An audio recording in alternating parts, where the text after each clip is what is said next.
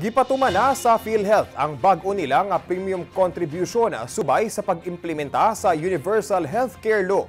Gilaw man sab nga sa sunod tuig musaka na sa 3% ang premium rate sa PhilHealth contribution. Ani ang report.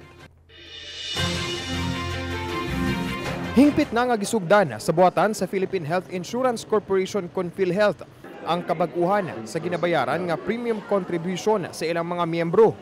Subay sa PhilHealth Circular number 2019-0009,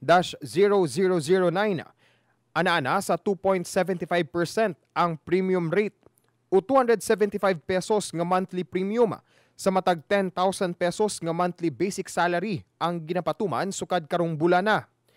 Samtang alang sa tuig 2020, gilauman nga mosaka na sa 3% ang premium rate o 300 pesos nga monthly premium alang sa 10,000 pesos nga sweldo matag bulan. Pagpaklaro sa presidente sa PhilHealth nga si retired Brigadier General Ricardo Morales, nalakip among lakang sa pagsiguro nga matagamtaman sa matag Pilipino ang mas gipalaptan nga health benefits subay sa implementasyon sa Universal Healthcare Law. So the rate will be sustainable kasi siyempre natay gasto We will be spending for health benefits, and under the Universal Healthcare we will be expanding ang coverage. So more services and better services, and so we have to increase the premium.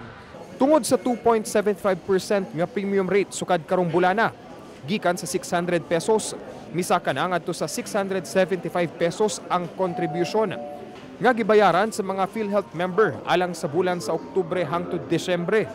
Nakurat man apan nasabtan sa PhilHealth member nga si Komendador Elehio ang katuyuan sa mong lakang.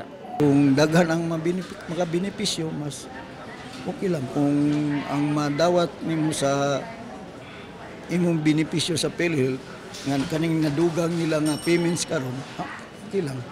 Nagpasidaan sabang PhilHealth nga bisan og mandatory na ang coverage sa PhilHealth subay sa pagpatuman sa UHC law. Kinahanglan gihapon nga magbayad sa ilang contribution ang mga miyembro nga dunay kapasidad sa pagbayad. If you pay early, while you can pay, you don't have to pay as much when the need arises. We're trying muna gisulti nga financial protection. Dili mapobre ang pamilya ug naay magkasakit sa pamilya. Lauman nga magpadayon ang pagsaka sa kontribusyon sa PhilHealth matag tuig hangtod na nga mapatuman ang 5% nga premium rate pag abot sa tuig 2024.